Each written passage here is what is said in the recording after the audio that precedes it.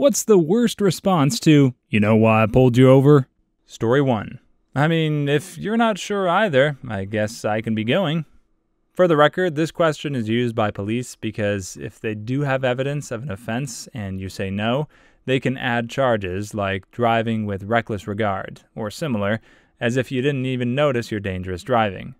It's really a win-lose. If you say what you did, the officer notes you admit you were speeding, and that goes to court, and you lose the fight 10 out of 10 times. Better off saying nothing, or you don't know if you plan to fight. Source, I got tickets. Do what I did. Rack up 11 bench warrants for failure to appear, almost get arrested 2 years later, hire a lawyer, and have all tickets dismissed when the writing officers don't show up to court. It was almost $3,000 in fines and potentially a year in county jail. If I were a cop, I'd show up just out of spite. They almost never show up. 3 different trips to court to contest my issues, and 7 different issuing officers, and not once did anyone ever show up. Some years ago, I got my first, and so far only, ticket in my life. It was a moving violation, and everybody I told about it had 2 reactions from it. Number 1, that's the most ridiculous thing to ticket for, and number 2, the officer won't even show to court for it. Sure enough, day of court, and the officer is there. Depends on where you are, I think. That used to be the case in my area, too, if I recall correctly. If court was not during their shift hours, then they wouldn't be paid for it. Now that has changed, and they always show up. Better than what I did. Get 26 warrants, get arrested, spend a couple weeks in, sit out most of them at once, would have had to pay a bond to get a trial date and get out. Sitting saved me like $10,000 in fees. Get out, get pulled over again, realize they issued the rest of my warrants, do another week, done. Texas stipulates $100 a day towards your tickets. Judge can apparently lower that if you have enough of them. I got $50 a day towards each one concurrently. Biggest tickets, around $1,000, determine the length of the stay. The rest were done in a few days. Of course, after I got out, the state hit me with surcharges for some of the new convictions. I still paid like $6,000 for those over the next few years. Mine happened in 2015-ish. I got lucky and my surcharges were only on the no insurance tickets. I had 4 of those, but the surcharge program was discontinued in 2019, and even though mine still were paid, they were dismissed. It wasn't reckless driving. I had a crappy car that couldn't pass inspection, which meant I couldn't register the car or get insurance. So all my tickets were for no insurance and expired registration. At the time, I was working $10 an hour, security job, and couldn't afford to fix the car. Story 2. Did you forget? This man, and everyone else who reads this comment, including myself, are going to jail if we try that, especially in D.C. In my neck of the woods, you might get lucky and make him laugh and drop the ticket. A while back when I was still drunk, so over a decade ago, my friends and I were staggering to a bar downtown after pre-gaming a bit, and we saw a guy who was pulled over by a cop in a residential area. I was pretty plastered at that point, so I marched up to the cop and demanded that if he was going to ruin this man's night by giving him a ticket, he should at least tell the man a funny joke. The cop put on his best stern face and told us to keep moving. I ignored him and went up to the driver's window and declared, "Well, if you aren't going to tell him a joke, I will. What did one strawberry say to the other strawberry?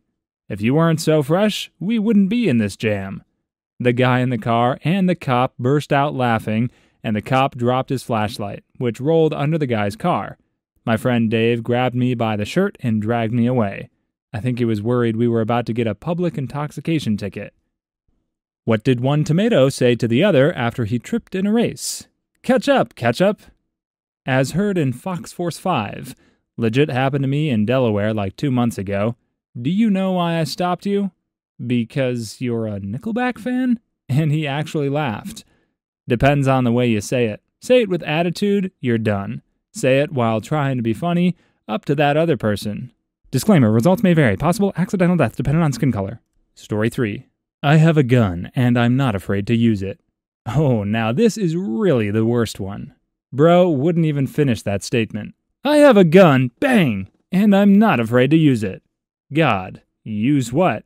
Idiot. Why didn't he let me finish? God. Well, he finished your dumb butt. Pulls lever to hell. Robot devil. Cigars are evil, you won't miss 'em. We'll find ways to simulate that smell. What a sorry fella, rolled up and smoked like a panatella, here on level 1 of robot hell. Is you God? God dang, so it was all true after all. God, you should not have said that.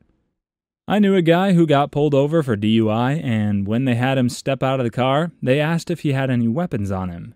His response was, "Just these guns," and started to lift his arms to flex his biceps. Was immediately tackled, tased, and roughed up. I have a family member that is a federal agent, and as ID, he always pulls out his work ID. I called him on using that to get out of the tickets, and while he acknowledged that was part of it, he also said, "I carry a weapon, and it's a heck of a lot better to inform the officer that I'm in law enforcement than to just say, 'and I've got a gun.'" Story 4. Well, it depends on how long you were following me. Why don't we just take it from the top? Here it goes. I sped. I followed too closely. I ran a stop sign. I almost hit a Chevy. I sped some more. I failed to yield at a crosswalk. I changed lanes at an intersection. I changed lanes without signaling while running a red light and speeding. Is that all? No, I have unpaid parking tickets. I actually, back in the 90s, said that to a cop. He had to stifle a laugh. I did get off with a warning, but only because he wasn't running his radar, and I got pulled over for suspicion of stealing a car. I mean, I would have had to be pretty desperate to steal the car I had at that point. I had a smashed out back window because it had gotten broken into at a nightclub a few nights before. I was pulled over for speeding on one of my sport bikes in the late 90s on a 2-lane road with a 50 limit. First statement the cop made was, "By the time I got you, you had slowed down to 25 over." I just said, "Sure." I had been tucked down on the gas tank, flying, and when I saw him coming towards me, I sat up and yanked the brakes hard. He wrote me up for 12 over, and I was on my way. Story 5. Because you smelled the donuts in my car. Extra points if you say this with a mouthful of donuts and you offer the cop one. I had a friend do that. He got arrested for bribing a cop. Imagine the look on all the cops' faces as you say, "Search me, daddy," right when the rubber gloves go on, and you keep telling them to search deeper, only for them to ultimately find nothing. Then you offer to give them a $20 tip. I'm told that a long time ago, easily over 30 years ago, 2 of my aunts were coming back from Mexico, and they were asked if they had any weapons or drugs when they were crossing the border. One of my aunts had apparently joked about just the marijuana in the trunk. The person asking the questions did not see the humor, and apparently both of my aunts were cavity searched. Once coming back from the bars in Canada, I really had to pee, and the line to get over the bridge was like an hour and a half wait. I get out to go pee, and within 15 seconds of being out of the car, I hear on a loudspeaker, "Get back in your car." When we finally got to the bridge, we were interrogated for 2 hours, and they would not let me pee. Finally, they let us go, and we hit the first gas station. Story 6. I'm a sovereign citizen. Your laws don't apply to me. Your badge is gold, which means you're a boat. I cannot be court-martialed twice, that is all. Furthermore, I'm not driving, I'm traveling. I watched an angry judge, defendant had not shown up to the jury trial a couple days before, yell at a guy, "You were driving, not traveling, and now you're doing 30 days in contempt." For driving suspended, and, well, because he wasted the time and money of 30 jurors to show up, and then pled to the agreement made, allowing another to violate the motor vehicle code, no jail time or license suspension, weeks ago. There was an attorney on the live stream who had shown up early for a civil case. Before the live stream cut, he goes, "Well, that was out of the ordinary." Based on the videos I've seen, it's been a long day for the LEO. I'm rarely that sympathetic towards them, but dealing with the sovereign citizen buttholes has to be the worst. And yeah, a long ordeal for those that pull that stuff too. Just saying. Bail bondsmen don't like their crap either because they dodge court and stuff, so a lot of them end up sitting in jail until court. There was a recent case where someone pulled this line. I don't remember exactly what he said next, but it was something along the lines of being armed and prepared to exercise his rights. You can't tell 100% in the video, but it definitely looked like the guy reached for a gun. He got about 20 rounds pumped into him. It was one of the few situations where I think the cop's response, while overkill, was a legitimate use of force. Unlike movies, real cops are pumped full of adrenaline in those situations, so they usually just shoot until they're out. May not have been excessive, actually. If I recall correctly, you're supposed to shoot until they drop, since if they're still standing, they may still draw and shoot. Story 7. Got a quota to fill? My mom did that, and surprisingly, got off for speeding. I've never had that kind of luck, though. Your mom got nice boobies? Oh, she does. I concur, she does. I also chose this guy's mom. That one dude's dead wife is going to be jealous and haunt you now. We can be poly, it's okay, if they both agree. Time to whip the Ouija board out. So, a few weeks ago, I was late to class, and I was speeding, and I ran a red light, and I got pulled over. When he said, "Do you know why I pulled you over?" I just squeezed my boobs together while handing him my information, and was like, "I'm so sorry, I'm just late for a test." And he was like, "All right, just be more careful. I don't want you getting hurt now." And I was like, "Okay, I will," and drove away. Story 8. Because I robbed a bank? Really? Yes, the money's in the trunk.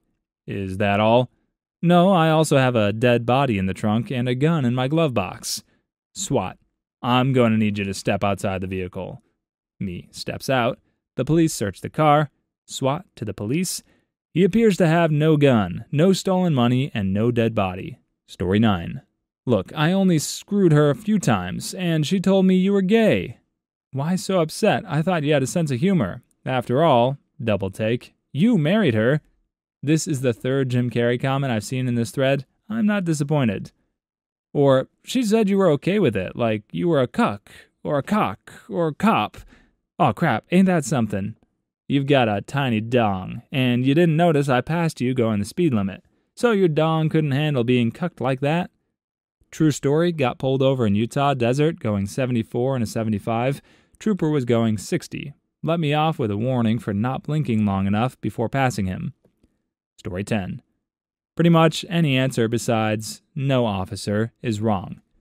I don't answer. I just say, "May I reach into my purse and glove box to get my license and registration?"